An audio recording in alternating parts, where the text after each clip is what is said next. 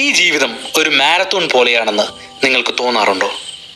ഒരു ലക്ഷ്യത്തിലേക്ക് തുടങ്ങിയ ഓട്ടം ഇപ്പോൾ എങ്ങോട്ടാണെന്നോ എവിടെ എത്തിയെന്നോ അറിയാൻ കഴിയാതെ പുകമറയ്ക്കുള്ളിൽ അകപ്പെട്ടിരിക്കുകയാണെന്ന് തോന്നുന്നവരായിരിക്കും നമുക്ക് ചുറ്റിലും, അല്ലെങ്കിൽ നമ്മൾ തന്നെയും.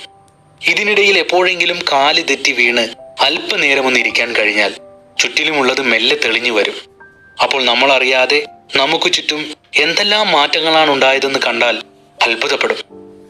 നമ്മൾ പോലും അറിയാതെ നമ്മൾ കൂടി ഭാഗമായ ഈ ഭൂഗോളത്തിന്റെ ചരിത്രം, അതിന്റെ ഭാവി, സങ്കീർണമായ അതിന്റെ നിലനിൽപ്പ്, അത്ഭുതപ്പെടാൻ ഒരുപാട് കാര്യങ്ങൾ. ഈ പ്രപഞ്ചത്തിന്റെ നാഡീമിടിപ്പറിയാനും അതിലൂടെ സഞ്ചരിച്ച് അതിന്റെ സങ്കീർണതകളുടെ കുരുക്കഴിച്ചെടുക്കാനും നിങ്ങൾ ആഗ്രഹിക്കുന്നുണ്ടെങ്കിൽ ഈ പുസ്തകത്തെക്കുറിച്ച് നിങ്ങൾ അറിയാതെ പോകരുത്. കാരണം ചരിത്രം രചിക്കപ്പെട്ടുകൊണ്ടിരിക്കുകയാണ്. നമുക്ക് വേണ്ടി ആരും ഒന്നും എവിടെയും കാത്തു നിൽക്കില്ല. വിശ്വപ്രശസ്ത ചരിത്രകാരൻ Yuval Nova ഹരാരിയുടെ international best seller 21 Lessons for the 21st Century അഥവാ 21ാം നൂറ്റാണ്ടിലേക്ക് 21 പാഠങ്ങൾ എന്ന ഗ്രന്ഥം ഇത്തരം ഒരുപാട് ചിന്തകളിലേക്ക് നമ്മളെ കൂട്ടിക്കൊണ്ടുപോകുന്നുണ്ട്. നമസ്കാരം, ഞാൻ അൽതാഫ്. ഇന്ന് നമുക്ക് ഈ പുസ്തകത്തിന്റെ കൂടുതൽ വിശേഷങ്ങൾ അറിയാം. നമ്മൾ ഓരോരുത്തരും എല്ലാത്തിനെയും വലയം ചെയ്യുന്ന ചിലന്തി വലകളിൽ കുടുങ്ങിക്കിടക്കുന്നു എന്നാണ് ഹരാരി പറയുന്നത്. ഒരു വശത്ത് അത് നമ്മുടെ നീക്കങ്ങളെ തടസ്സപ്പെടുത്തുമ്പോൾ മറുവശത്ത് അത് നമ്മുടെ ഏറ്റവും ചെറിയ അനക്കങ്ങൾ പോലും അകലങ്ങളിലുള്ള ലക്ഷ്യസ്ഥാനത്തേക്ക് അയക്കുന്നു. നമ്മൾ തിരിച്ചറിഞ്ഞാലും ഇല്ലെങ്കിലും നമ്മുടെ ദിനചര്യകൾ ലോകത്തിന്റെ വിവിധ ഭാഗങ്ങളിലുള്ള ആളുകളുടെയും ജീവികളുടെയും ജീവിതങ്ങളെ സ്വാധീനിക്കുന്നുണ്ട്. എല്ലാം പരസ്പരം ബന്ധപ്പെട്ട് കിടക്കുകയാണ്. നമ്മുടെ വ്യക്തിപരമായ പ്രവൃത്തികൾ ചിലപ്പോൾ അപ്രതീക്ഷിതമായി ഈ ലോകത്തെ മുഴുവൻ ആളിക്കത്തിക്കും. ഉദാഹരണത്തിന്, തുനീഷ്യയിലെ ബുവാസീസിയുടെ മരണം അറബ് വിപ്ലവ വസന്തത്തിന് കാരണമായി. അതുപോലെ മീട്ടു എന്ന ഹാഷ്ടാഗിൽ ഒരു വ്യക്തിയുടെ തുറന്നു പറച്ചിലിലൂടെ പെട്ടെന്ന് അതൊരു വലിയ മുന്നേറ്റമായി മാറി. സമകാലികമായി നമ്മൾ നേരിട്ടുകൊണ്ടിരിക്കുന്ന സാങ്കേതികവും രാഷ്ട്രീയവുമായ വെല്ലുവിളികളെ പുസ്തകത്തിന്റെ ആദ്യ 2 ഭാഗങ്ങളിലായി പരിശോധിക്കുന്നു. സാങ്കേതിക വെല്ലുവിളികൾ ഉയർന്നു വരികയും രാഷ്ട്രീയപരമായ അഭിപ്രായ വ്യത്യാസങ്ങൾ മൂർച്ഛിക്കുകയും ചെയ്യുന്ന കാലഘട്ടത്തിൽ നമ്മുടെ ഭയത്തെ നിയന്ത്രണ വിധേയമാക്കുകയും നമ്മുടെ കാഴ്ചപ്പാടുകളെ കുറച്ചുകൂടി വിശാലമാക്കുകയും ചെയ്താൽ മനുഷ്യവംശത്തിന് അവസരത്തിനൊത്ത് ഉയരാൻ സാധിക്കുമെന്ന പ്രതീക്ഷയാണ് 3ാം ഭാഗത്തിൽ ഗ്രന്ഥകർത്താവ് പങ്കുവയ്ക്കുന്നത്. 4ാം ഭാഗം സത്യാനന്തരത്തെക്കുറിച്ചാണ്. തങ്ങൾ നിർമ്മിച്ചെടുത്ത ലോകത്തെ മനസ്സിലാക്കാൻ ഹോമോസാപ്പിയൻസ് പ്രാപ്തരാണോ? സങ്കല്പവും യാഥാർത്ഥ്യവും തമ്മിൽ ഇപ്പോഴും വ്യക്തമായ ഒരു അതിർവരമ്പ് നിലനിൽക്കുന്നുണ്ടോ? തുടങ്ങിയ ചോദ്യങ്ങളുടെ ഉള്ളിലേക്കുള്ള യാത്ര. നമ്മൾ ആരാണ്? ജീവിതത്തിൽ എന്താണ് നമ്മൾ ചെയ്യേണ്ടത്? എന്തൊക്കെ തരത്തിലുള്ള കഴിവുകളാണ് നമുക്ക് വേണ്ടത്? ശാസ്ത്രം, ദൈവം, രാഷ്ട്രീയം, മതം തുടങ്ങിയവയെക്കുറിച്ച് അറിയാവുന്നതും അറിയാത്തതുമായ കാര്യങ്ങൾ വെച്ച് നോക്കിയാൽ ജീവിതത്തിന്റെ അർത്ഥത്തെക്കുറിച്ച് നമുക്ക് എന്താണ് പറയാൻ സാധിക്കുന്നത് തുടങ്ങിയ വസ്തുതകളെ അന്വേഷിക്കുകയാണ് 5ാമത്തെയും അവസാനത്തെയും ഭാഗം. അപ്രസക്തമായ വിവരങ്ങളിൽ മൂടിക്കിടക്കുന്ന ഈ ലോകത്തിൽ മനുഷ്യഭാവിയെക്കുറിച്ച് വ്യക്തതയുള്ള ഒരു വീക്ഷണമാണ് യുവാൽ നോവ ഹരാരി ഈ പുസ്തകത്തിലൂടെ മുന്നോട്ട് വയ്ക്കുന്നത്. ആർട്ടിഫിഷ്യൽ ഇന്റലിജൻസ്, ബിഗ് ഡാറ്റ അൽഗോരിതങ്ങൾ, തൊഴിലില്ലായ്മ, കാലാവസ്ഥാ വ്യതിയാനം, ആഗോളതാപനം, തീവ്ര ദേശീയത, ഭീകരവാദം, നമ്മുടെ ഭാവിയുടെ ദിശ എങ്ങോട്ടാണെന്ന് നിങ്ങൾക്കറിയണ്ടേ? തുടർന്നും കേൾക്കാം. കഥകൾ. മറ്റെന്തിനേക്കാളും ഉപരി മനുഷ്യർ ചിന്തിക്കാൻ ആഗ്രഹിക്കുന്നത് കഥകളിലൂടെയാണ്. ചരിത്രത്തിൽ നിർണായകമായ 3 കഥകളെ നമുക്ക് കാണാൻ കഴിയും. ഫാസിസത്തിൻ്റെയും കമ്മ്യൂണിസത്തിൻ്റെയും ഉദാരവൽക്കരണത്തിൻ്റെയും കഥകൾ. 2ാം ലോക മഹായുദ്ധം ഫാസിസത്തിൻ്റെ കഥയെ തകർത്തെറിഞ്ഞു. 1940-80 കാലഘട്ടം ബാക്കിയുള്ള 2 കഥകളായ കമ്മ്യൂണിസവും ഉദാരവൽക്കരണവും തമ്മിലുള്ള യുദ്ധത്തിന്റെ വേദിയായി മാറി. പിന്നീട് കമ്മ്യൂണിസത്തിനും തകർച്ച നേരിട്ടു. അവശേഷിക്കുന്ന ഉദാരവൽക്കരണം മനുഷ്യ ചരിത്രത്തിന്റെ പ്രധാനപ്പെട്ട സൂചികയും ലോകത്തിന്റെ ഭാവിയെക്കുറിച്ചുള്ള ഒഴിവാക്കാനാവാത്ത രൂപരേഖയുമായി മാറി. അല്ലെങ്കിൽ ഇവിടുത്തെ വരേണ്യവർഗം അങ്ങനെ ധരിച്ചു. ഉദാരവൽക്കരണത്തിന്റെ കഥ സ്വാതന്ത്ര്യത്തെയാണ് ആഘോഷിക്കുന്നത്. വ്യക്തിപരവും രാഷ്ട്രീയവും സാമ്പത്തികവുമായ അടിച്ചമർത്തലുകളെ അതിജീവിച്ച കഥയാണ് അതിന് പറയാനുള്ളത്. ആളുകൾ വിമോചനത്തിനായി പോരാടുകയും പടിപടിയായി സ്വാതന്ത്ര്യം നിലവിൽ വരികയും ചെയ്തു. ഏകാധിപത്യ ക്രൂരതകളെ തച്ചുടച്ചുകൊണ്ട് ജനാധിപത്യം പുലർന്നു. ഉദാരവൽക്കരണത്തിന്റെ കഥ ഇങ്ങനെയൊക്കെയാണെങ്കിലും പ്രശ്നങ്ങൾ ഇപ്പോഴുമുണ്ട്. ഏറ്റവും പുരോഗമന രാഷ്ട്രങ്ങളിൽ പോലും പൗരന്മാർ ദാരിദ്ര്യവും അക്രമവും അടിച്ചമർത്തലും നേരിടുന്നുണ്ട്. സ്വേച്ഛാധിപതികൾ ഇപ്പോഴും പ്രബലരാണ്. പക്ഷേ ഈ പ്രശ്നങ്ങൾക്കുള്ള പരിഹാരവും നമുക്ക് മുന്നിലുണ്ട്. മനുഷ്യാവകാശങ്ങൾ സംരക്ഷിക്കുകയും എല്ലാവർക്കും വോട്ടവകാശം നൽകുകയും സ്വതന്ത്ര വിപണികൾ സ്ഥാപിക്കുകയും എളുപ്പത്തിൽ ആളുകൾക്കും ആശയങ്ങൾക്കും ചരക്കുകൾക്കും ലോകമെമ്പാടും സഞ്ചാരം സാധ്യമാവുകയും വേണം. 1990കളിലും 2000ത്തിലും ഈ കഥകൾ ലോകമെമ്പാടും ആഘോഷിച്ചു. ബ്രസീൽ മുതൽ ഇന്ത്യ വരെയുള്ള രാജ്യങ്ങൾ ഉദാരവൽക്കരണ നയങ്ങൾ സ്വീകരിച്ചു. അങ്ങനെ ചെയ്യാത്തവർ കഴിഞ്ഞുപോയ ഒരു കാലഘട്ടത്തിൻ്റെ ഫോസിലുകളെ പോലെ കരുതപ്പെട്ടു. എന്നാൽ 2008 ആഗോള മാന്ദ്യത്തിന് പിന്നാലെ ലോകമെമ്പാടുമുള്ള ജനങ്ങൾ ഉദാരവൽക്കരണത്തിൻ്റെ വ്യാമോഹങ്ങളിൽ നിന്ന് പുറത്തെത്തി. ജനാധിപത്യ ഭരണകൂടങ്ങൾ നീതിന്യായ വ്യവസ്ഥകളെ ദുർബലപ്പെടുത്താനും മാധ്യമ സ്വാതന്ത്ര്യത്തെ കടിഞ്ഞാണിടാനും ഭരണകൂടത്തിനെതിരായുള്ള എതിർ ശബ്ദങ്ങളെ രാജ്യദ്രോഹമായി മുദ്രകുത്താനും ശ്രമിച്ചുകൊണ്ടിരിക്കുന്നു. അധികാരഭ്രമത്തിൽ അധിഷ്ഠിതമായിട്ടുള്ള പഴയ ലോകത്തോടുള്ള തങ്ങളുടെ ഇഷ്ടം ചിലരെ ആകർഷിക്കുന്നു എന്ന് മാത്രമല്ല, വംശീയവും ദേശീയവും ലിംഗപരവുമായ വിശേഷാധികാരങ്ങൾ വിട്ടുനൽകാൻ അവർ ആഗ്രഹിക്കുന്നുമില്ല. ഉദാരവൽക്കരണത്തിന്റെ മോഹങ്ങൾക്ക് മങ്ങലേൽക്കുകയാണ്. ഫാസിസത്തിന്റെയും കമ്മ്യൂണിസത്തിന്റെയും ഉദാരവൽക്കരണത്തിന്റെയും 3 കഥകളിലൂടെ കടന്നു വന്ന മനുഷ്യന് ഇന്ന് തിരഞ്ഞെടുക്കാൻ ഏറ്റവും പ്രാപ്തമായ ഒരു കഥ, ഒരു രാഷ്ട്രീയ വ്യവസ്ഥ കണ്ടെത്താൻ കഴിയുന്നില്ല. കാരണം ഇത് വിവരസാങ്കേതികതയുടെയും ജൈവ സാങ്കേതികതയുടെയും കാലമാണ്. 1990കൾ മുതൽ മറ്റെന്തിനേക്കാളും ലോകത്തെ മാറ്റിമറിച്ച ഒന്നാണ് ഇന്റർനെറ്റ്. ഇന്ന് ആർട്ടിഫിഷ്യൽ ഇൻ്റലിജൻസ് അഥവാ നിർമ്മിത ബുദ്ധിയിലും അതിനപ്പുറത്തേക്കും കാര്യങ്ങൾ എത്തി നിൽക്കുന്നു. എന്നാൽ പുതിയ സാങ്കേതിക വിദ്യകളുടെ സാധ്യതകളെ നിയന്ത്രിക്കുന്നത് പോയിട്ട് ശരിയായ രീതിയിൽ മനസ്സിലാക്കിയെടുക്കാൻ പോലും സാധാരണക്കാരനോ ഭരണാധികാരികൾക്കോ സാധിക്കുന്നില്ല.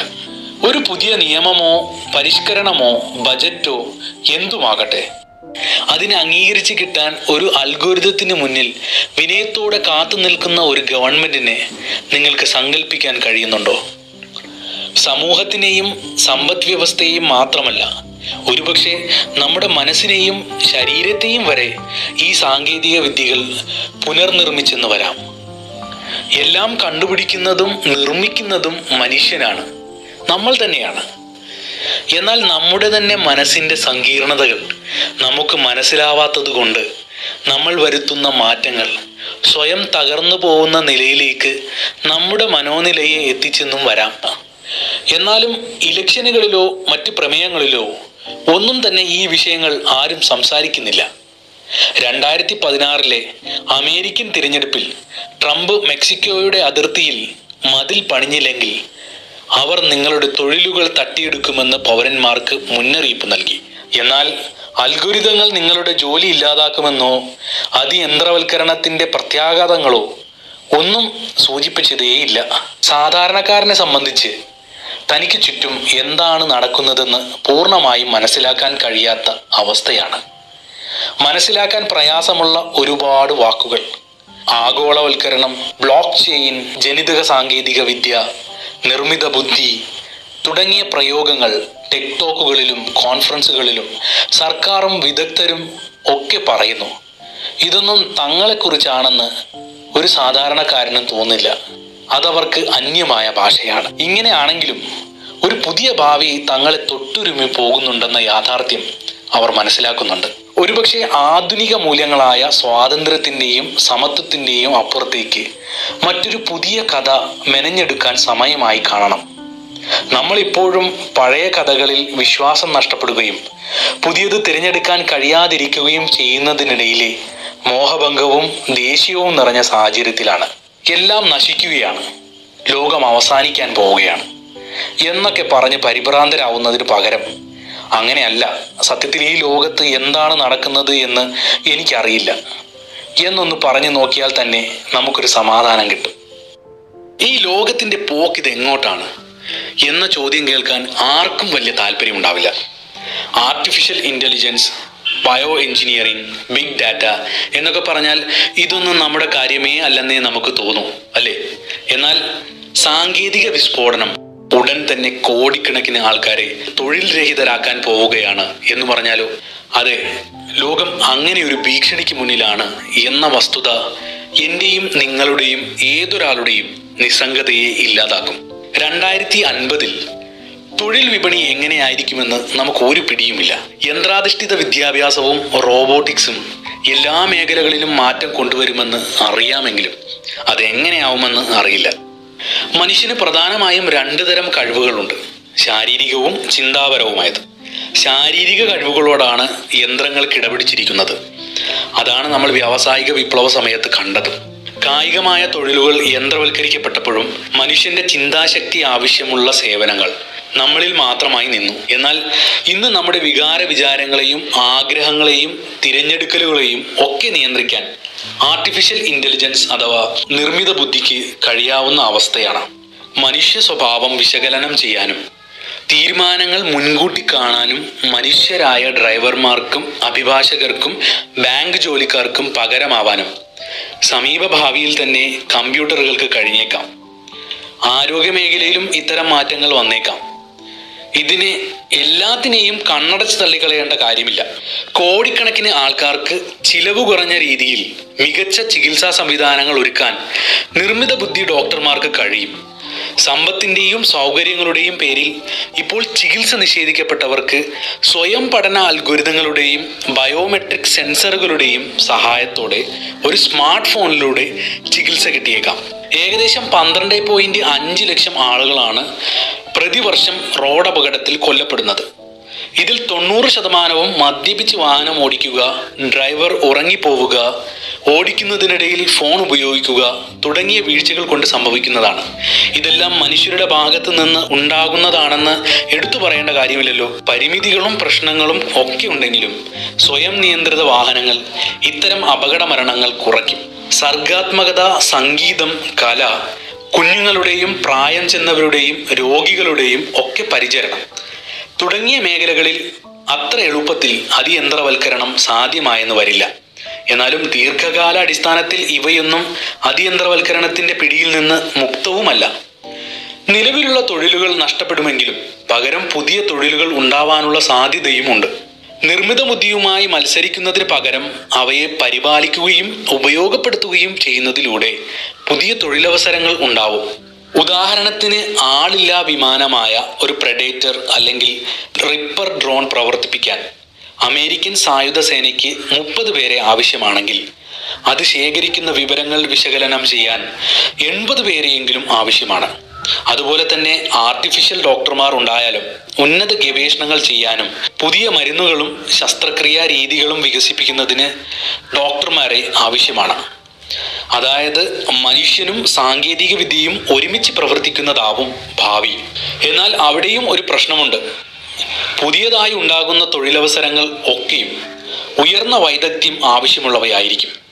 സാധാരണക്കാരന് അത്രയും വൈദഗ്ധ്യം ഉണ്ടാകണമെന്നില്ല.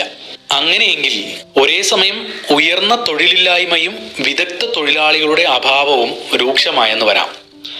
കുറച്ചുകൂടി വ്യക്തമായി പറഞ്ഞാൽ, നിലവിലുള്ള ഒരു രാഷ്ട്രീയ വ്യവസ്ഥയും ഭാവിയുടെ ഇത്തരം സങ്കീർണതകളെ മനസ്സിലാക്കാൻ ശ്രമിക്കുന്നില്ല. 21-ാം നൂറ്റാണ്ടിലെ സാങ്കേതിക സാമ്പത്തിക മാറ്റങ്ങൾ അഭിമുഖീകരിക്കുന്നതിന് പുതിയ സാമൂഹിക സാമ്പത്തിക മാതൃകകൾ എത്രയും പെട്ടെന്ന് വികസിപ്പിക്കേണ്ടിയിരിക്കുന്നു. ഇപ്പോൾ കൂടുതൽ ശ്രദ്ധ ആകർഷിച്ചുകൊണ്ടിരിക്കുന്ന ഒരു പുതിയ മാതൃകയാണ് സാർവത്രിക അടിസ്ഥാന വരുമാനം എന്നത്. അൽഗോരിതങ്ങളെയും റോബോട്ടുകളെയും നിയന്ത്രിക്കുന്ന കമ്പനികളിൽ നിന്നും നികുതി ഈടാക്കി സർക്കാർ സാധാരണക്കാരന് അടിസ്ഥാന ആവശ്യങ്ങൾക്ക് സാമ്പത്തിക സഹായം നൽകുക എന്നതാണ് സാർവത്രിക അടിസ്ഥാന വരുമാനം കൊണ്ട് ലക്ഷ്യം വെക്കുന്നത്. അവിടെയും എന്താണ് അടിസ്ഥാനം എന്നൊരു പ്രശ്നമുണ്ട്. ഓരോ ആളുകളുടെയും ജീവിതത്തെക്കുറിച്ചുള്ള കാഴ്ചപ്പാടുകളും സ്വപ്നങ്ങളും പ്രതീക്ഷകളും വ്യത്യസ്തമാണ്. അതുകൊണ്ട് തന്നെ അവരുടെ ആവശ്യങ്ങളും ഒരുപോലെയാകാൻ തരമില്ല. അപ്പോൾ എന്തൊക്കെയാണ് അടിസ്ഥാന ആവശ്യങ്ങളായി പരിഗണിക്കപ്പെടുക എന്നത് പ്രശ്നമാണ്. മാത്രമല്ല, സാധാരണക്കാരനും പണമുള്ളവനും തമ്മിലെ അന്തരവും കൂടി വരും. ഒരു വൻ തൊഴിൽ നഷ്ടത്തിന്റെ അപകടം നമ്മളെ കാത്തിരിക്കുന്നുണ്ടാവാം.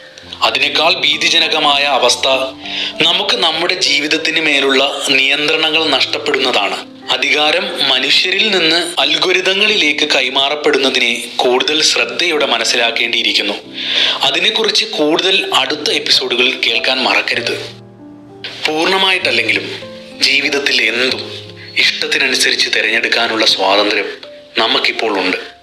എന്നാൽ അത് അൽഗോരിതങ്ങളുടെ ഇഷ്ടത്തിനനുസരിച്ച് മാറിയാലോ?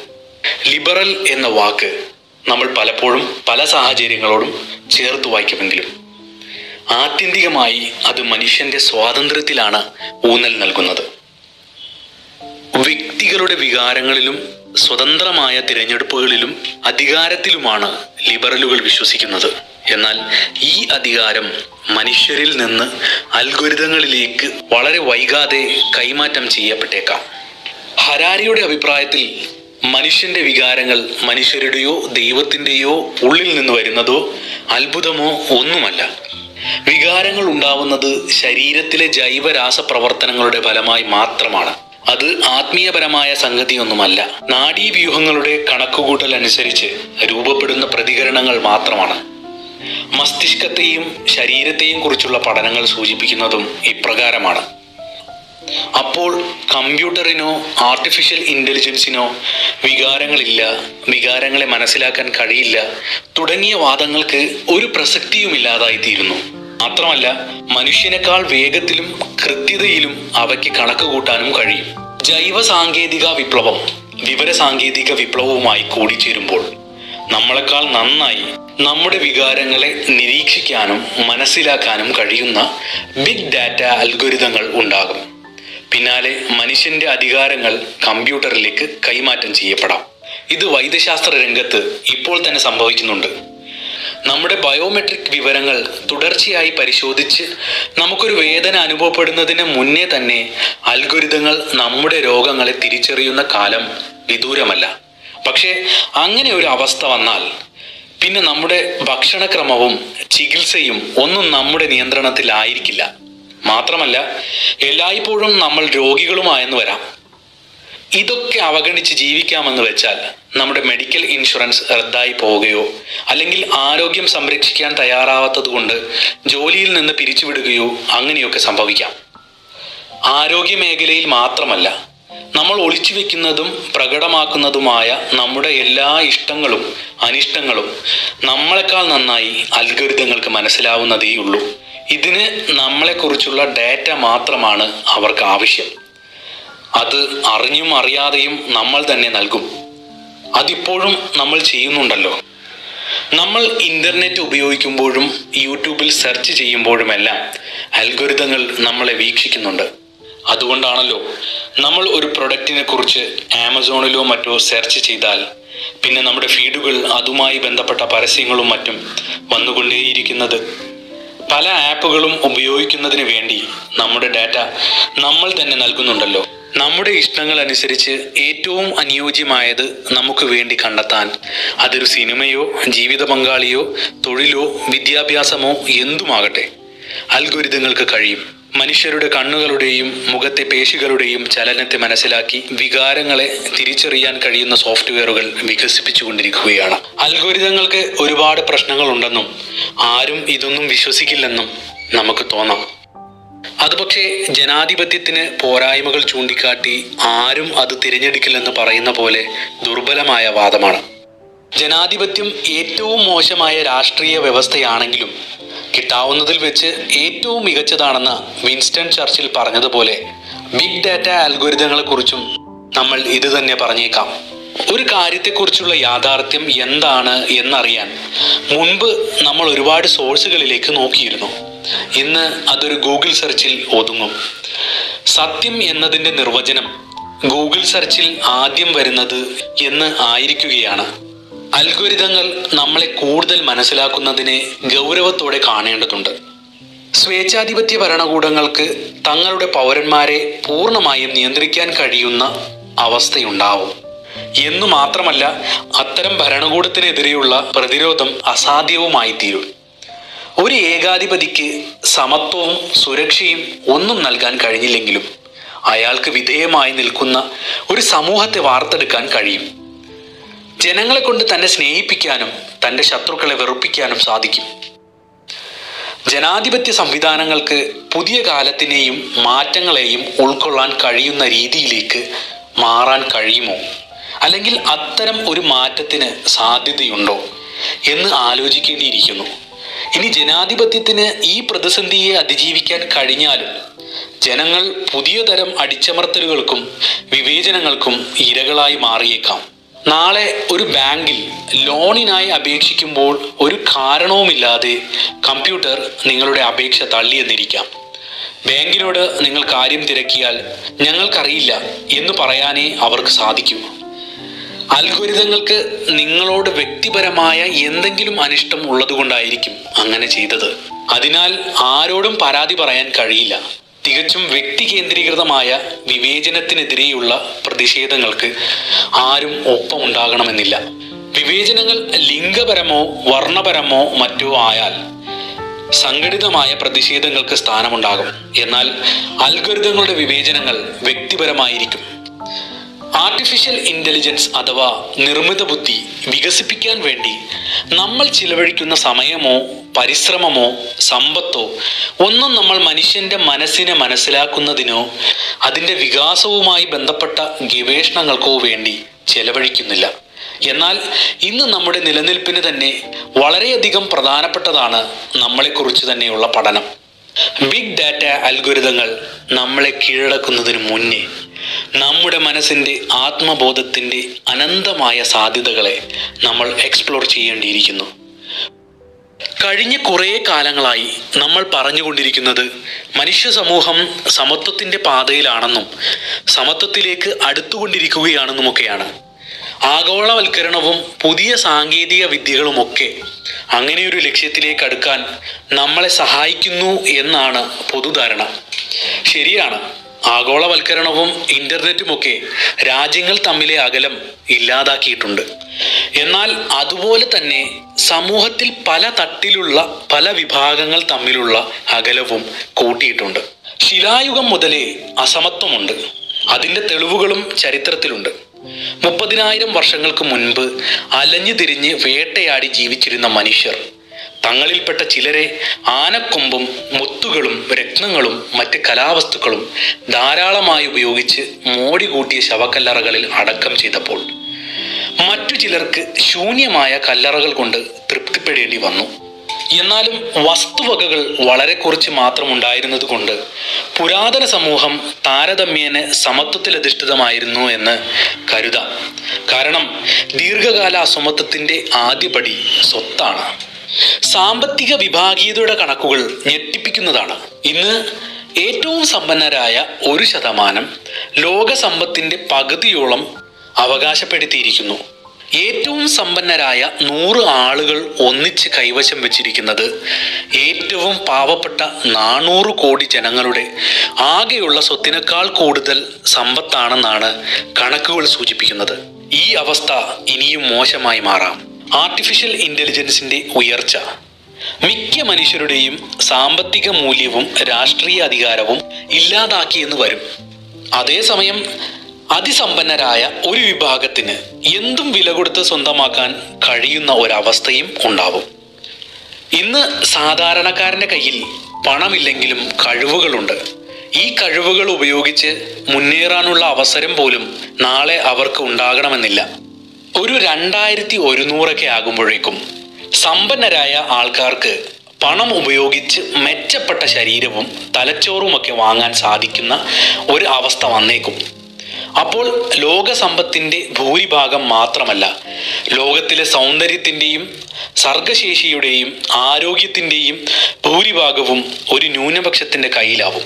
ബയോ എഞ്ചിനീയറിങ്ങും AI-യും ഒക്കെ വികാസം പ്രാപിക്കുമ്പോൾ മനുഷ്യ സമൂഹം 2ആയി വിഭജിക്കപ്പെടും. അതിസമ്പന്നരും അതിമാനുഷികരുമായ ഒരു ചെറിയ വിഭാഗം, ഒരു പ്രയോജനവുമില്ലാത്ത ഒരു വൻ ജനാവലിയും. പിന്നെ ഭൂരിപക്ഷ സമൂഹത്തിൻ്റെ ഭാവി ഒരുപറ്റം വരേണ്യരെ ആശ്രയിച്ചിരിക്കും. ലിബറൽ വിശ്വാസങ്ങളും ക്ഷേമരാജ്യ സമ്പ്രദായങ്ങളും പരമ്പരാഗതമായി പിന്തുടരുന്ന ഫ്രാൻസും ന്യൂസിലൻഡും പോലെയുള്ള രാജ്യങ്ങൾ തങ്ങൾക്ക് ആവശ്യമില്ലെങ്കിലും ബഹുജനങ്ങളെ സംരക്ഷിച്ചെന്ന് വരാം. എന്നാൽ അമേരിക്ക പോലുള്ള മൂലധന രാജ്യങ്ങൾ അവശേഷിക്കുന്ന ക്ഷേമ പദ്ധതികൾ കൂടി നിർത്തിയേക്കാം. ഇന്ത്യയും ചൈനയും ബ്രസീലും പോലുള്ള വികസ്വര രാജ്യങ്ങളിൽ അസമത്വം കുതിച്ചു കയറും. അങ്ങനെ ആഗോളവൽക്കരണം ആഗോള ഏകീകരണത്തിന് പകരം വംശീയവൽക്കരണത്തിലാവും ചെന്ന് നിൽക്കുക. ചില വിഭാഗങ്ങൾ മാത്രമല്ല, ചില രാജ്യങ്ങളോ ഭൂഖണ്ഡങ്ങളോ തന്നെ അപ്രസക്തരായെന്ന് വരാം. സമ്പത്തും അധികാരവുമൊക്കെ ഒരു ന്യൂനപക്ഷത്തിൻ്റെ കയ്യിൽ കേന്ദ്രീകരിക്കപ്പെടുന്നത് തടയണമെങ്കിൽ നിയന്ത്രിക്കേണ്ടത് വിവരങ്ങളുടെ ഉടമസ്ഥതയാണ്. നമ്മൾ അറിഞ്ഞും അറിയാതെയും നൽകുന്ന നമ്മളെക്കുറിച്ചുള്ള വിവരങ്ങളാണ്, ഡാറ്റകളാണ് ഇപ്പോഴത്തെയും ഇനി വരുന്ന കാലഘട്ടത്തെയും പ്രധാന ആയുധം. എങ്ങനെയാണ് നമ്മൾ വിവരങ്ങളുടെ ഉടമസ്ഥാവകാശത്തെ നിയന്ത്രിക്കേണ്ടത്? നമ്മൾ തത്വചിന്തകരുടെയും രാഷ്ട്രീയക്കാരുടെയും എഴുത്തുകാരുടെയും ഒക്കെ ശ്രദ്ധ ഈ വിഷയത്തിലേക്ക് തിരിക്കേണ്ട സമയം അതിക്രമിച്ചിരിക്കുകയാണ്. ഒരുപക്ഷെ ലോകത്തെ മാറ്റിമറിച്ച അതേ ശാസ്ത്രജ്ഞർക്കും സംരംഭകർക്കും ഇതിനു പറ്റിയ എന്തെങ്കിലും സാങ്കേതിക പരിഹാരം കണ്ടെത്താൻ കഴിഞ്ഞേക്കാം. കഴിഞ്ഞ 2 നൂറ്റാണ്ടുകളായി നല്ല ബന്ധങ്ങളുള്ള സമൂഹങ്ങൾ നമുക്ക് നഷ്ടമായി കൊണ്ടിരിക്കുകയാണ്. പരസ്പരം മനസ്സിലാക്കുകയും ഉൾക്കൊള്ളുകയും ചെയ്യുന്ന മനുഷ്യരുടെ ചെറിയ കൂട്ടങ്ങൾക്ക് പകരമാവാൻ സംഘടനകളുടെയോ രാഷ്ട്രീയത്തിൻ്റെയോ സങ്കല്പ സമൂഹങ്ങൾക്ക് കഴിയില്ല. അതുകൊണ്ട് തന്നെ മുന്നത്തെക്കാളും പരസ്പര ബന്ധിതമായ ഈ സമൂഹത്തിൽ ആളുകൾ ഒറ്റപ്പെട്ട ജീവിതം നയിക്കേണ്ടി വരുന്നു. നമ്മുടെ സാമൂഹിക ഘടനയെ ശക്തിപ്പെടുത്താനും ഈ ലോകത്തെ കുറച്ചുകൂടി ഒന്നിപ്പിക്കാനും സഹായിക്കുന്ന രീതിയിൽ ആർട്ടിഫിഷ്യൽ ഇൻ്റലിജൻസ് ഉപയോഗിച്ചുകൊണ്ട് സാമൂഹിക കൂട്ടായ്മകൾ ശക്തിപ്പെടുത്തുക എന്ന ദൗത്യമാണ് ഫേസ്ബുക്ക് നിർവഹിക്കുന്നതെന്ന് മാർക്ക് സുക്കർബർഗ് പറയുന്നു. എന്നാൽ കച്ചവട താൽപ്പര്യങ്ങളെ മാറ്റിവെച്ചുകൊണ്ട് ഒരു ആഗോള സമൂഹം കെട്ടിപ്പടുക്കുന്നതിൽ മാത്രം ഊന്നൽ നൽകാൻ ഇവർക്ക് സാധിക്കുമോ? മാത്രവുമല്ല, ഫേസ്ബുക്കിനെ വിശ്വസിച്ച് ഏൽപ്പിച്ച വിവരങ്ങൾ മറ്റുള്ളവർ കൈക്കലാക്കുകയും അത് ലോകമെമ്പാടുമുള്ള തെരഞ്ഞെടുപ്പുകൾ സ്വാധീനിക്കാൻ ഉപയോഗിക്കുകയും ചെയ്തു എന്ന വെളിപ്പെടുത്തലുകളും ഉണ്ടായില്ലേ? മനുഷ്യ സമൂഹങ്ങളുടെ തകർച്ചയിൽ പരിഭവിക്കുകയും അതിൻ്റെ പുനർനിർമ്മിതിക്ക് വേണ്ടി ശ്രമിക്കുകയും ചെയ്യുന്ന സംഘടനകൾക്കും സ്ഥാപനങ്ങൾക്കും കുറവൊന്നുമില്ല. എങ്ങനെയാണെങ്കിലും ഫേസ്ബുക്കിൻ്റെ സാമൂഹിക വീക്ഷണം നല്ലതാണ്.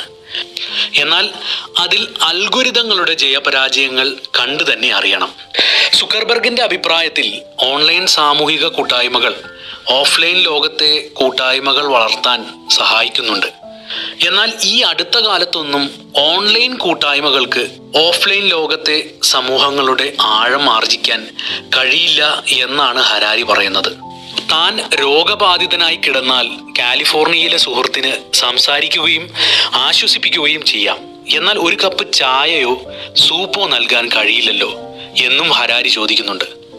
കഴിഞ്ഞ 1 നൂറ്റാണ്ടായി സാങ്കേതിക വിദ്യ നമ്മളെ നമ്മുടെ ശരീരങ്ങളിൽ നിന്നും അകറ്റിക്കൊണ്ടിരിക്കുകയാണ്. മണക്കുന്നതും രുചിക്കുന്നതും പരസ്പരം പുഞ്ചിരിക്കുന്നതുമെല്ലാം നമുക്ക് അന്യമായി കൊണ്ടിരിക്കുകയാണ്. നമ്മൾ കമ്പ്യൂട്ടറിലും സ്മാർട്ട് ഫോണിലുമായി പരിസരം മറന്ന് മുഴു സമയവും ചിലവഴിക്കുന്നു. ഒപ്പം നമ്മുടെ ശ്രദ്ധയുടെയും ക്ഷമയുടെയും ഒക്കെ അളവ് കുറഞ്ഞു വരികയാണ്. നമ്മുടെ അനുഭവങ്ങൾ മറ്റുള്ളവരുമായി പങ്കുവയ്ക്കുന്നതിനുള്ള കഴിവ് കൂട്ടുമെന്നാണ് ഫേസ്ബുക്ക് അവകാശപ്പെടുന്നത്. എന്നാൽ ശരിക്കും എന്താണ് സംഭവിക്കുന്നത്? ജീവിതത്തിലെ ഓരോ നിമിഷവും നമ്മൾ അനുഭവിക്കുന്നതിന് പകരം അത് മറ്റുള്ളവരിലേക്ക് എത്തിക്കാനും അവർ അതിനെ എങ്ങനെ നോക്കിക്കാണാൻ ആഗ്രഹിക്കുന്നുവോ അതിലൂടെ കാണുകയുമാണ് നമ്മൾ ചെയ്യുന്നത്. അതായത് നമ്മുടെ അനുഭവങ്ങൾ നമുക്ക് തന്നെ അന്യമാവുകയാണ്. അത്യാവശ്യമുള്ളപ്പോൾ മാത്രം ഓൺലൈനിൽ പോകാനും തങ്ങളുടെ ചുറ്റുപാടുകളിലും സ്വന്തം ശരീരത്തിലും അനുഭവങ്ങളിലും കൂടുതൽ സമയം വിനിയോഗിക്കാനും പ്രോത്സാഹിപ്പിക്കുന്ന ഒരു മാതൃക ഫേസ്ബുക്ക് മുന്നോട്ട് വയ്ക്കുമോ? അല്ലെങ്കിൽ ഇനി അങ്ങനെ ഒരു സാങ്കേതികത അവർ കണ്ടുപിടിച്ചാൽ തന്നെ മറ്റ് താല്പര്യങ്ങളെ മറന്ന് അത് മുന്നോട്ട് വയ്ക്കാൻ തയ്യാറാവുമോ? പക്ഷേ നിലവിലെ സാഹചര്യങ്ങൾ മറ്റ് ചില യാഥാർത്ഥ്യങ്ങളാണ് മുന്നോട്ട് വയ്ക്കുന്നത്. ഓൺലൈൻ ലോകവും ഓഫ്ലൈൻ ലോകവും ഒന്നിച്ച് ചേർത്ത് അവ തമ്മിലുള്ള അന്തരം തന്നെ ഇല്ലാതായേക്കാവുന്ന അവസ്ഥ.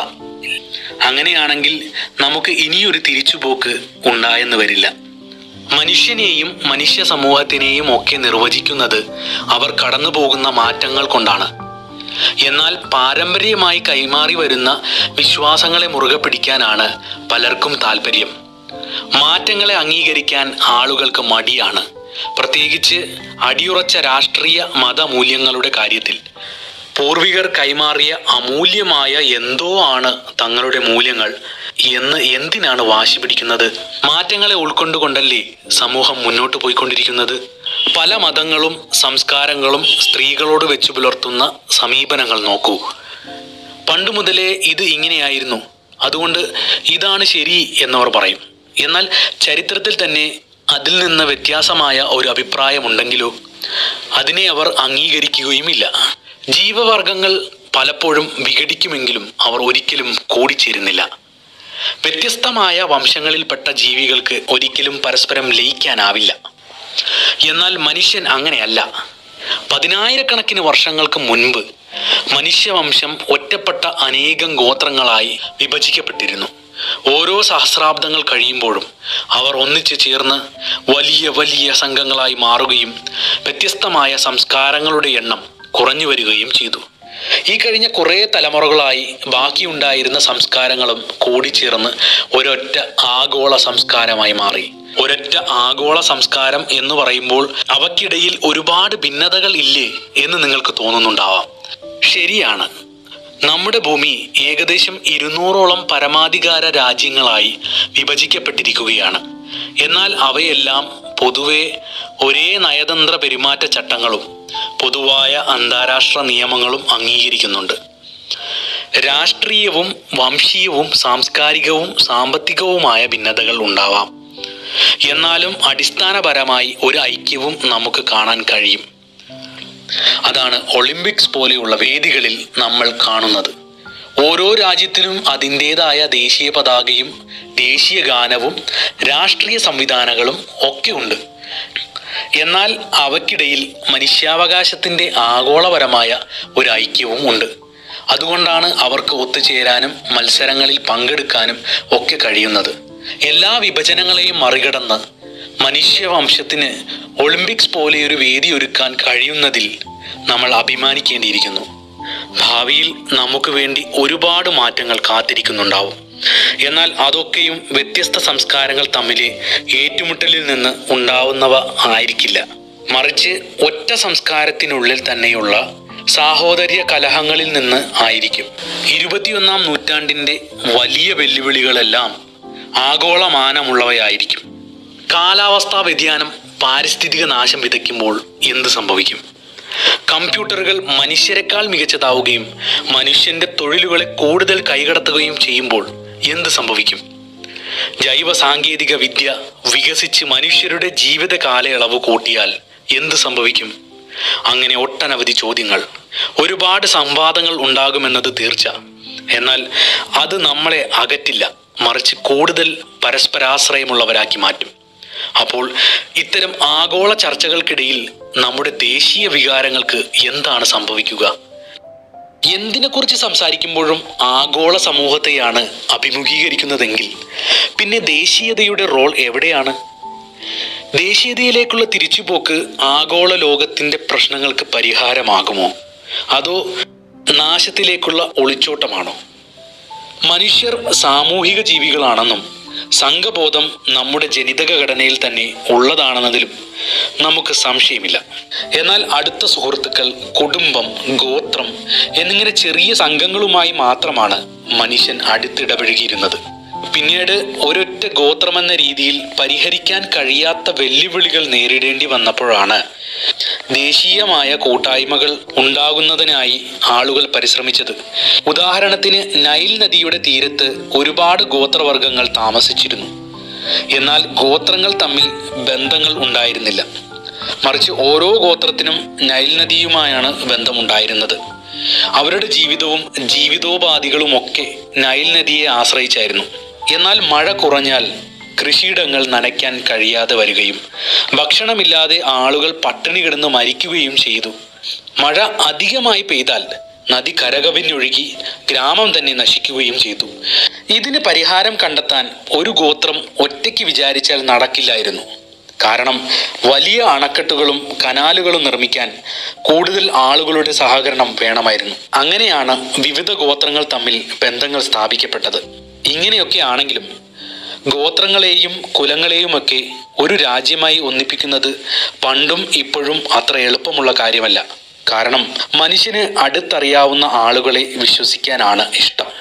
ഒരിക്കലും കണ്ടിട്ടില്ലാത്തതും കാണാൻ സാധ്യതയില്ലാത്തതുമായ ആളുകളോടൊപ്പം ഒരു സമൂഹമായി കഴിയുന്നത് അത്ഭുതകരമായ ഒരു കാര്യം തന്നെയാണ്. സൗമ്യമായ ദേശസ്നേഹവും ദേശീയ വികാരവും നല്ലത് തന്നെയാണ്. അത് നമ്മുടെ ജീവിതത്തിന് സമാധാനവും സുരക്ഷിതത്വവും നൽകും. എന്നാൽ വിവേകശൂന്യമായ അതിദേശീയത അപകടകരമാണ്. അത് ഹിംസയിലേക്ക് നയിച്ചെന്ന് വരാം. 1945 പുതിയ ചില സംഭവ വികാസങ്ങൾ ഉണ്ടായി. ആണവായുധങ്ങളുടെ കണ്ടുപിടുത്തവും ഇനിയും കണ്ണുനീരുണങ്ങാത്ത ഹിരോഷിമയും ദേശീയതയ്ക്ക് അപ്പുറത്തേക്ക് ഒരു ആഗോള സമൂഹത്തിനുള്ള സാധ്യതയും വിശ്വാസവും വളർത്തി. ആണവായുധങ്ങളെ നിയന്ത്രിക്കുവാൻ രാഷ്ട്രങ്ങൾക്ക് ഉപരിയായി ഒരു ആഗോള സമൂഹത്തിന് മാത്രമേ കഴിയൂ എന്നും തിരിച്ചറിഞ്ഞു. എന്നാൽ ഇപ്പോൾ വീണ്ടും അന്ധമായ ദേശീയത വളർന്നു വരികയാണ്. മനുഷ്യന് യുറേനിയവും പ്ലുട്ടോണിയവും സമ്പുഷ്ടീകരിക്കാൻ അറിയാവുന്നിടത്തോളം കാലം ഏതെങ്കിലും രാജ്യങ്ങളുടെ താൽപ്പര്യങ്ങളെക്കാൾ ആണവായുധങ്ങൾ തടയുന്നതിന് കൂടുതൽ പ്രാധാന്യം നൽകുന്നതിനെ ആശ്രയിച്ചാണ് അവരുടെ അതിജീവനമെന്ന് നമ്മൾ മനസ്സിലാക്കണം. സമൂലമായ ഒരു ആണവനാശത്തിൽ നിന്ന് ശക്തമായ അന്താരാഷ്ട്ര സഹകരണമില്ലാതെ ലോകത്തെയോ ഏതെങ്കിലും രാജ്യത്തെയോ ഒറ്റയ്ക്ക് സംരക്ഷിക്കാൻ ആർക്കെങ്കിലും കഴിയുമോ എന്ന് തീവ്ര ദേശീയവാദികൾ ആലോചിച്ച് നോക്കുന്നത് നന്നാവും. ആണവായുധം ഭാവിയിൽ ഉണ്ടാകുമെന്ന് പ്രതീക്ഷിക്കുന്ന ഒന്നാണെങ്കിൽ പാരിസ്ഥിതിക അസന്തുലനവും പരിസ്ഥിതിയുടെ നാശവും ഇപ്പോൾ തന്നെ നടന്നുകൊണ്ടിരിക്കുകയാണ്. നമ്മൾ കൂടുതൽ വിഭവങ്ങൾ പ്രകൃതിയിൽ നിന്ന് എടുക്കുകയും വൻതോതിലുള്ള മാലിന്യങ്ങളും വിഷവും പുറന്തള്ളിക്കൊണ്ടിരിക്കുകയും ചെയ്യുന്നു. മണ്ണിൻ്റെയും വെള്ളത്തിൻ്റെയും അന്തരീക്ഷത്തിൻ്റെയും ഘടനയിൽ തന്നെ വ്യത്യാസം വന്നുകൊണ്ടിരിക്കുന്നു. നമ്മുടെ പ്രവൃത്തിയുടെ ഫലമായി വാസസ്ഥലങ്ങൾ മോശമാവുകയും ജീവികൾക്കും ചെടികൾക്കും വംശനാശം സംഭവിക്കുകയും മാത്രമല്ല ആമസോൺ മഴക്കാടുകൾ പോലും പൂർണ്ണമായും നശിച്ചു പോയേക്കാം. കാലാവസ്ഥാ വ്യതിയാനവും ആഗോള താപനവുമൊക്കെ ദേശീയതയുടെ അതിർവരമ്പുകളിൽ നിന്നുകൊണ്ട് നമ്മൾ എങ്ങനെയാണ് മനസ്സിലാക്കുന്നത്? എന്ത് പരിഹാരമാണ് നമുക്ക് നിർദ്ദേശിക്കാൻ കഴിയുക? ഒരുപക്ഷെ ഇങ്ങനൊരു പ്രശ്നമേ ഇല്ല എന്ന് വിശ്വസിക്കാനായിരിക്കും ചിലർക്ക് താല്പര്യം. 21-ാം നൂറ്റാണ്ടിലെ മൂന്നാമത്തെ പ്രശ്നമായി ഹരാരി ചൂണ്ടിക്കാണിക്കുന്നത് സാങ്കേതിക വിസ്ഫോടനമാണ്. വിവരസാങ്കേതികതയുടെയും ജൈവ സാങ്കേതികതയുടെയും ലയനം തുറന്നിടുന്നത് ഡിജിറ്റൽ സ്വേച്ഛാധിപത്യത്തിലേക്കാണ്. അതുണ്ടാക്കുന്ന പ്രശ്നങ്ങളും നിരവധിയാണെന്ന് നമ്മൾ കണ്ടിരുന്നല്ലോ. ഇതിന് ദേശീയവാദികളുടെ ഉത്തരം എന്താണ്? ഒരു രാഷ്ട്രത്തിൻ്റെ ചട്ടക്കൂടിൽ നിന്നുകൊണ്ട് ഇതിന് ഉത്തരം കണ്ടെത്താൻ കഴിയില്ല. ആണവായുധവും കാലാവസ്ഥാ വ്യതിയാനവും മനുഷ്യരാശിയുടെ ഭൗതികമായ നിലനിൽപ്പിന് മാത്രമാണ് ഭീഷണിയാകുന്നതെങ്കിൽ പുത്തൻ സാങ്കേതിക വിദ്യകൾ മനുഷ്യ സമൂഹത്തിൻ്റെ അടിസ്ഥാന സ്വഭാവം തന്നെ മാറ്റും. നമ്മുടെ ജീവിതത്തിൻ്റെ ഭാവിയെക്കുറിച്ച് വിവേകപരമായ തീരുമാനങ്ങൾ എടുക്കണമെങ്കിൽ നമ്മൾ ദേശീയ വീക്ഷണങ്ങൾ കൊണ്ടല്ല, ആഗോളപരമോ അല്ലെങ്കിൽ പ്രാപഞ്ചികമോ ആയ വീക്ഷണങ്ങളിലൂടെ കാര്യങ്ങളെ മനസ്സിലാക്കേണ്ടിയിരിക്കുന്നു. മനുഷ്യ സമൂഹത്തിൻ്റെ ഭാവിയെക്കുറിച്ചുള്ള ശരിയായ ഒരു വീക്ഷണം മുന്നോട്ട് വയ്ക്കാൻ ആധുനിക തത്വസംഹിതകൾക്കോ ശാസ്ത്രത്തിനോ ഒന്നും ഇതുവരെ കഴിഞ്ഞിട്ടില്ല. ഒരുപക്ഷെ നമുക്ക് ആവശ്യമായ ഉത്തരങ്ങൾ ബൈബിളിൻ്റെയോ ഖുർആന്റെയോ വേദങ്ങളുടെയോ താളുകളിൽ ഉണ്ടായിരിക്കാം.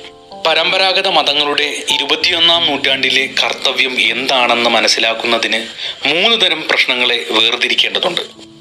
സാങ്കേതിക പ്രശ്നങ്ങൾ, നിയമപരമായ പ്രശ്നങ്ങൾ, സ്വത്വത്തെക്കുറിച്ചുള്ള പ്രശ്നങ്ങൾ എന്നിവയാണ്.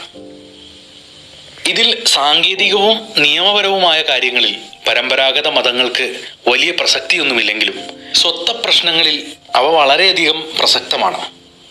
അതായത് നമ്മൾ ആരാണെന്നും അവർ ആരാണെന്നും ആരെ സ്നേഹിക്കണമെന്നും ആരോട് വെറുപ്പ് കാണിക്കണമെന്നും മതങ്ങളാണ് തീരുമാനിക്കുന്നത്. പല മതങ്ങളിൽ വിശ്വസിക്കുന്നവർ വ്യത്യസ്തമായ വസ്ത്രങ്ങൾ ധരിക്കുകയും വ്യത്യസ്തമായ പ്രാർത്ഥനകൾ ഉരുവിടുകയും വ്യത്യസ്തമായ കാര്യങ്ങൾ വർജിക്കുകയും ചെയ്യുന്നു.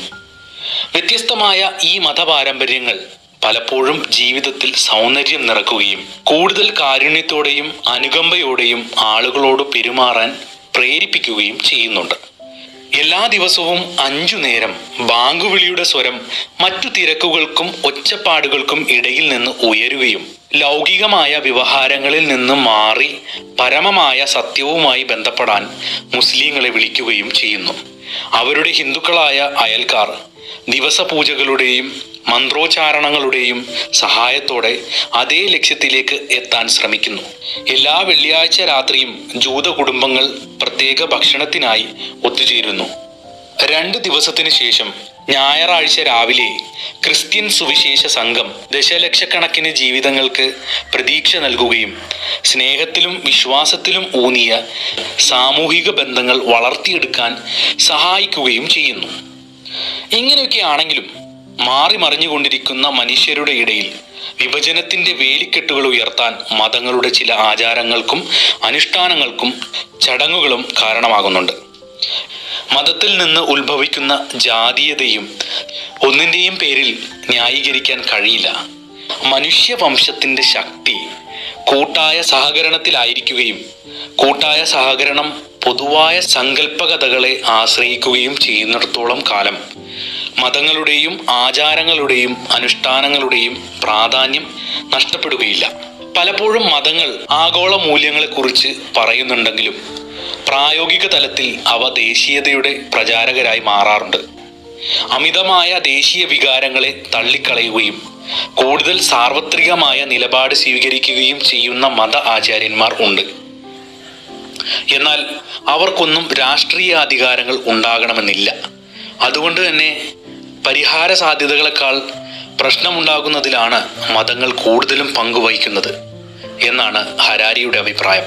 മധ്യകാല വേദപുസ്തകങ്ങളിലെ പ്രമാണങ്ങളെക്കുറിച്ചുള്ള തർക്കങ്ങൾ തീർക്കാൻ ഏറ്റവും പുതിയ സൈബർ ബോംബുകളും ആണവ മിസൈലുകളും ഉപയോഗിക്കുന്ന കാലം വന്നുകൂടായികയുമില്ല. ജോലിക്കും സുരക്ഷിതത്വത്തിനും നല്ല ഭാവിക്കും വേണ്ടി ആളുകൾ അതിർത്തി കടക്കുന്നത് ഇന്നോ ഇന്നലെയോ തുടങ്ങിയ പ്രതിഭാസമല്ല. കുടിയേറ്റത്തെക്കുറിച്ചുള്ള വാദപ്രതിവാദങ്ങൾ നമ്മൾ കേൾക്കാറുണ്ട്, അല്ലേ?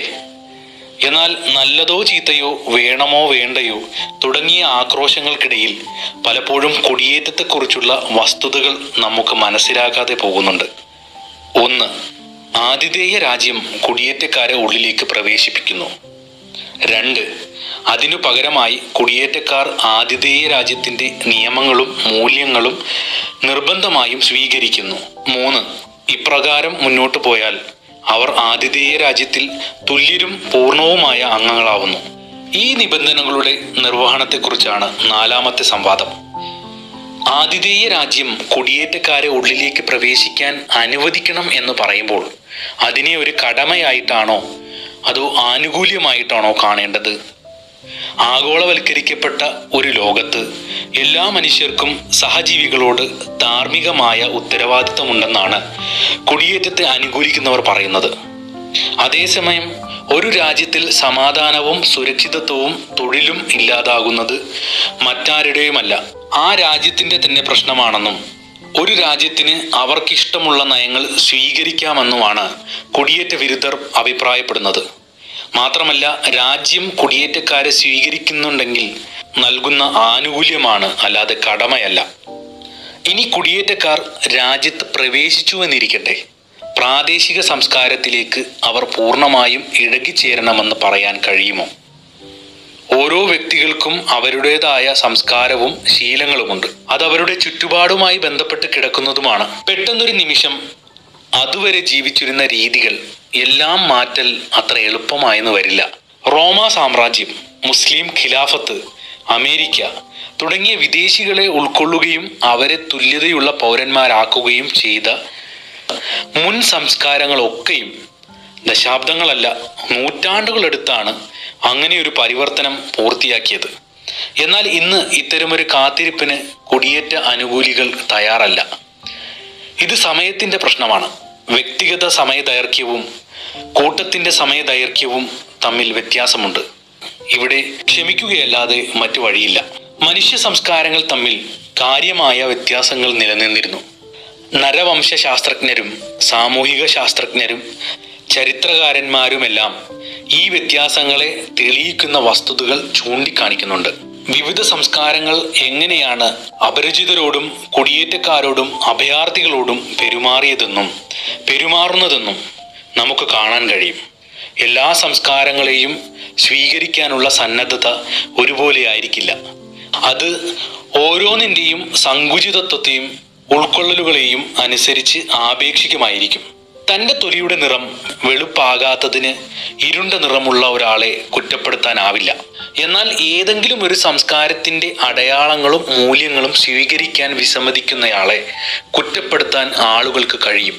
അതിൻ്റെ അർത്ഥം അത്തരം കുറ്റപ്പെടുത്തലുകൾ ന്യായീകരിക്കാം എന്നല്ല. പലപ്പോഴും പ്രബലമായ സംസ്കാരങ്ങൾ സ്വീകരിക്കുന്നത് കൊണ്ട് പ്രത്യേകിച്ച് ഗുണമൊന്നുമില്ല. മറ്റു ചില സംഭവങ്ങളിലാവട്ടെ അങ്ങനെ സ്വീകരിക്കുന്നത് അസാധ്യവുമാണ്. സാംസ്കാരിക വൈവിധ്യങ്ങളുടെ അസ്തിത്വവും പ്രാധാന്യവും ആർക്കും നിഷേധിക്കാനാവില്ല. സാംസ്കാരികതയ്ക്ക് ഉറച്ച ശാസ്ത്രീയ പിൻബലമുണ്ട്. എന്നാൽ പലപ്പോഴും സാംസ്കാരികത അപകടകരമായ വംശീയവാദവുമായി അടുത്തു നിൽക്കുന്നു. സംസ്കാരങ്ങളെ അംഗീകരിക്കുമ്പോൾ തന്നെ ഒന്നും അതിൻ്റെ അതിതീവ്രമായ തലത്തിലേക്ക് പോകുന്നതിനെ പിന്തുണയ്ക്കാൻ കഴിയുകയുമില്ല. കുടിയേറ്റത്തെ അനുകൂലിക്കുന്നവർക്കും പ്രതികൂലിക്കുന്നവർക്കും അവരുടേതായ കാഴ്ചപ്പാടുകളുണ്ട്. ഭാവനയുടെ ലോകത്ത് നിന്ന് യാഥാർത്ഥ്യത്തിൻ്റെ ലോകത്തേക്ക് ഇറങ്ങി വന്ന് രണ്ട് രാഷ്ട്രീയ വീക്ഷണങ്ങൾ തമ്മിലുള്ള ജനാധിപത്യപരമായ സംവാദങ്ങളായിട്ട് വേണം ഇതിനെ മനസ്സിലാക്കാൻ. നമ്മുടെ മനസ്സിനെ ഭയം കൊണ്ട് കീഴടക്കാനാണ് ഭീകരവാദം ശ്രമിക്കുന്നത്. യൂറോപ്യൻ യൂണിയനെയും വൻ രാഷ്ട്രീയ സംവിധാനങ്ങളെയും പിടിച്ചുലയ്ക്കാൻ അതിന് കഴിയുന്നു.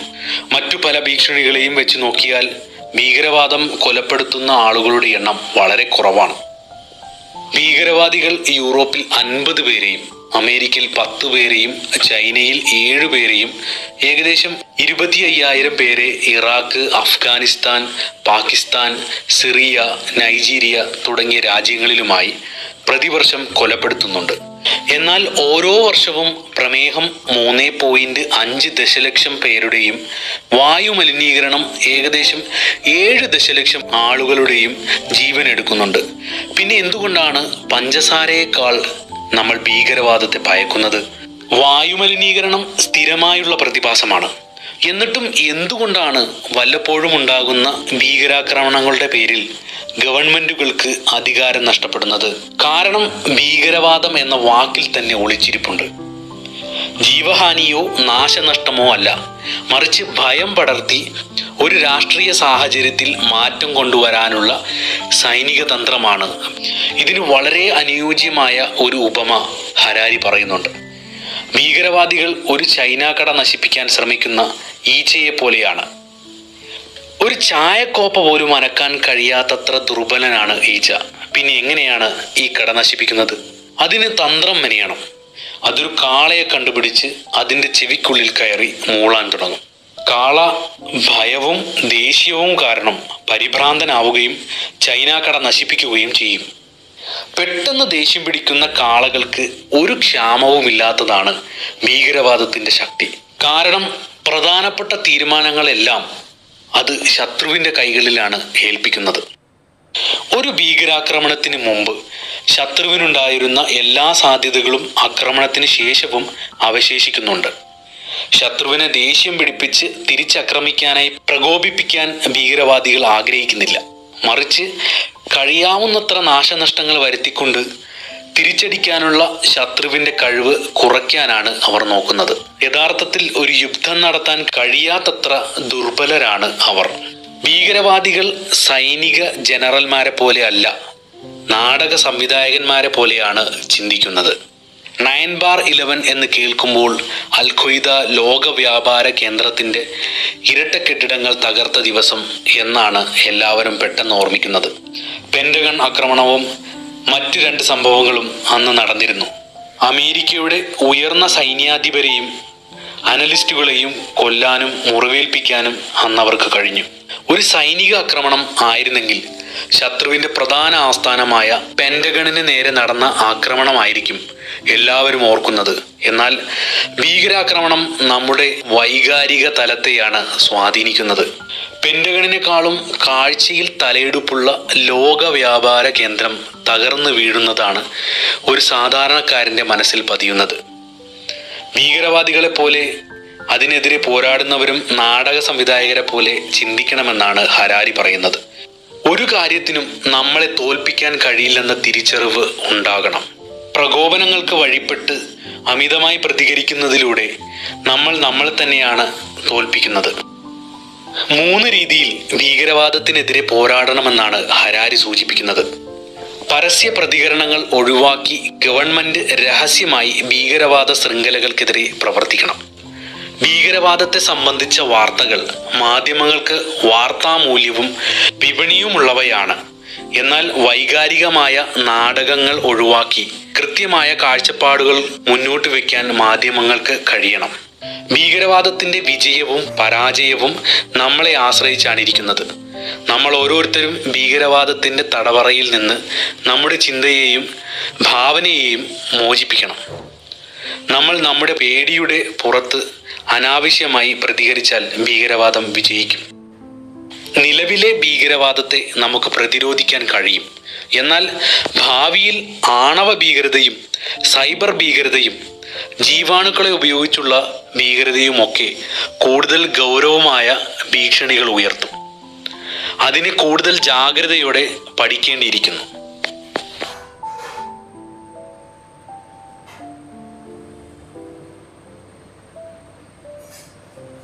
നമുക്ക് ചുറ്റും നടക്കുന്ന ചെറുതും വലുതുമായ യുദ്ധങ്ങൾക്ക് ഒരവസാനമുണ്ടാകുമോ? ഇനി വീണ്ടും ഒരു ലോകയുദ്ധമുണ്ടാകുമോ? യുദ്ധത്തിനെ കുറിച്ചുള്ള നമ്മുടെ ആശങ്കകൾ ഒരിക്കലും അവസാനിക്കുന്നില്ല.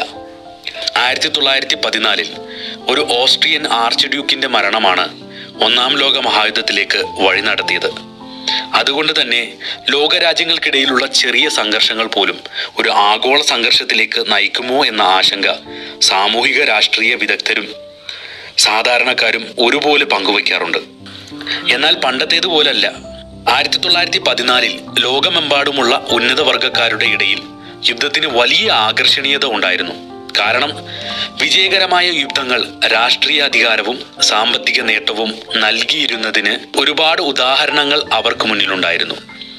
ജപ്പാൻ സാമ്രാജ്യം പ്രാദേശിക ശക്തിയായി മാറിയത് ചൈനയുടെയും റഷ്യയുടെയും മേൽ അവർ നേടിയ വിജയത്തിലൂടെയാണ്. ബ്രിട്ടൻ ലോകത്തിലെ ഏറ്റവും വലുതും സമ്പന്നവുമായ സാമ്രാജ്യം പടുത്തുയർത്തിയത് ചെറിയ യുദ്ധ പരമ്പരകളിലൂടെയാണ്. 1882 ബ്രിട്ടൻ ഈജിപ്ത് ആക്രമിച്ച് കീഴടക്കിയ ടെൽ എൽ കെബീർ യുദ്ധത്തിൽ വെറും 57 സൈനികരാണ് അവർക്ക് നഷ്ടപ്പെട്ടത്. പിന്നീട് നൈൽ നദീ തടവും സൂയിസ് കനാലും 6 പതിറ്റാണ്ടുകൾക്ക് മേൽ അവർ നിയന്ത്രിച്ചു. യൂറോപ്പിലെ മറ്റു രാജ്യങ്ങൾ ഇക്കാര്യത്തിൽ ബ്രിട്ടീഷുകാരുമായി മത്സരിക്കാൻ തുടങ്ങിയതും നമുക്ക് ചരിത്രത്തിൽ കാണാം. അമേരിക്ക പോലും വൻ ശക്തി എന്ന സ്ഥാനം നേടിയെടുത്തത് സൈനിക നടപടികളിലൂടെയാണ്. എന്നാൽ ഇന്നങ്ങനെയാണോ?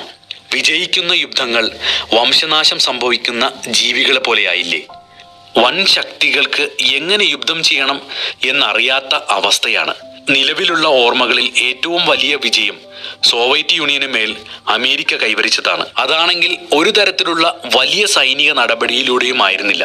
പഴയ രീതിയിലുള്ള യുദ്ധത്തിന്റെ വിജയം അമേരിക്ക ചെറിയ രീതിയിലെങ്കിലും അറിഞ്ഞത് ഗൾഫ് യുദ്ധ സമയത്താണ്.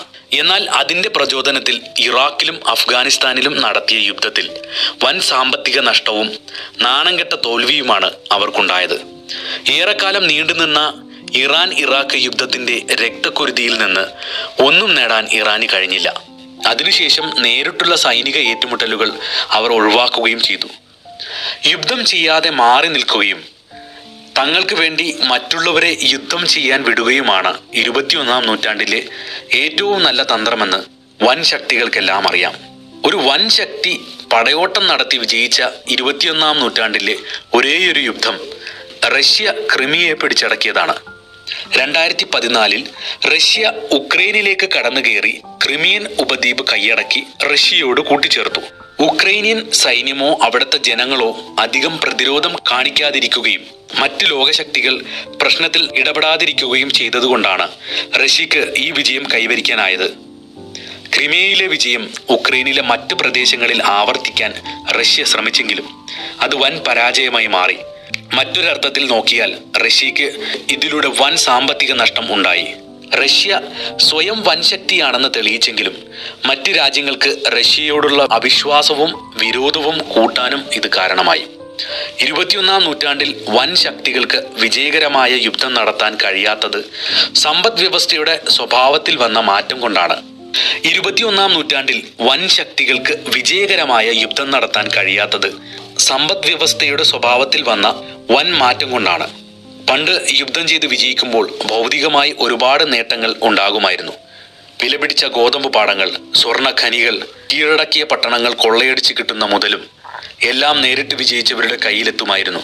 ഇന്ന് അങ്ങനെയാണോ?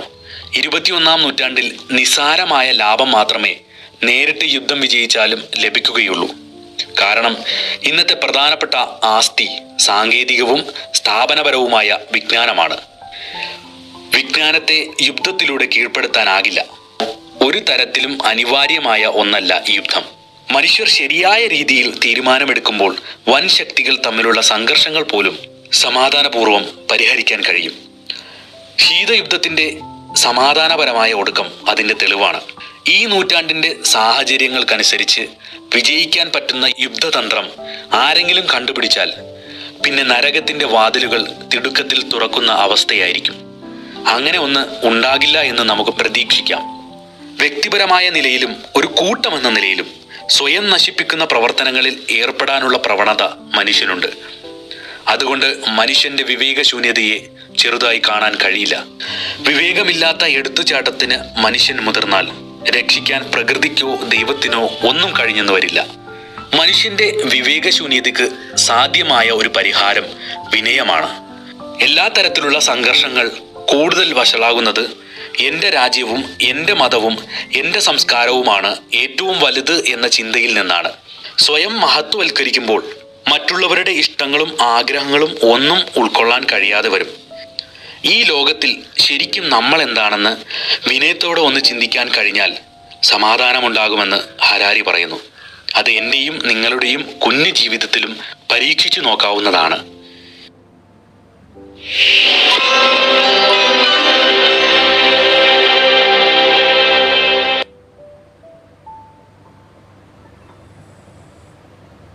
വിദ്യാഭ്യാസത്തിൻ്റെയും വികസനത്തിൻ്റെയും ഒക്കെ ഉയർന്ന ഇൻഡെക്സുകളുമായി നിൽക്കുന്ന കേരളം പോലൊരു സംസ്ഥാനത്തിൽ സ്ത്രീധനത്തിൻ്റെ പേരിലുള്ള പീഡനങ്ങളും ആത്മഹത്യയും കൊലപാതകങ്ങളുമൊക്കെ വർദ്ധിച്ചു വരുന്നത് ആശങ്കാജനകമാണ്. സൂരജ് എന്ന യുവാവ് സ്ത്രീധനമായി കിട്ടാവുന്നത്ര പണവും സ്വത്തുക്കളും നേടിയെടുത്ത ശേഷം ഇനിയൊന്നും കിട്ടാനില്ലെന്ന് വന്നപ്പോൾ ഭാര്യ